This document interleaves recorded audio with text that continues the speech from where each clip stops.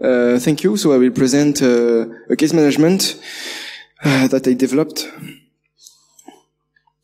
So the idea of the case management is to be flexible, usable in different cases. The idea is to be very light and with maximum information that we can have really quickly. So here you can see the list of cases I have created. So here is the title, the description, the notification, the statute of the case, and I can complete the case quickly, edit or delete it. Okay, if I click on it, then I am in the case. So here I can list multiple tasks. I have some action that I can do on the task. I can complete, take the assignment, edit, delete, and I can see here the statute. And then I can click on the task, and I have some more information. I can assign some users on the task. I can add some files, add some notes. This is a markdown notes, so we can have also some mermaid, and we can do some reports, export as PDF, for example.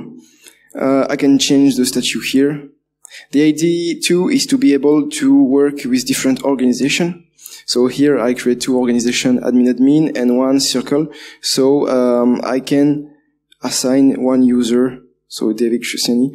I assign it, so then he will receive a notification and he will be assigned to the task. So I can assign myself too, and then I can go here and see which task I am assigned to.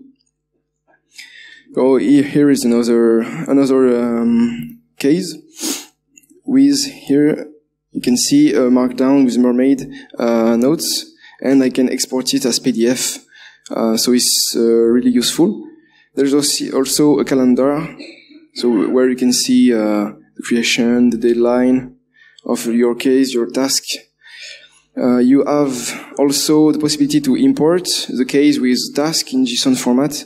And you can create some templates. In case on a forensic case, you can do a sort of a baseline or a methodology to follow. With I have to do this one, and I can assign some people. So if I come back on my case here, so yeah, it's a strange name, but just for the presentation. So I can say David is assigned to this task. Admin is assigned to. So we can say I do this task and you do this one. It's useful in case of forensic, and you can also write your report just here and export as PDF. And with the possibility to work with different organizations, it can be useful for threat intel report, to work, for example, on a CVE, and do not do the same or work on the same article than another organization. And for example, to not create a lot of MISP event that is also already exists.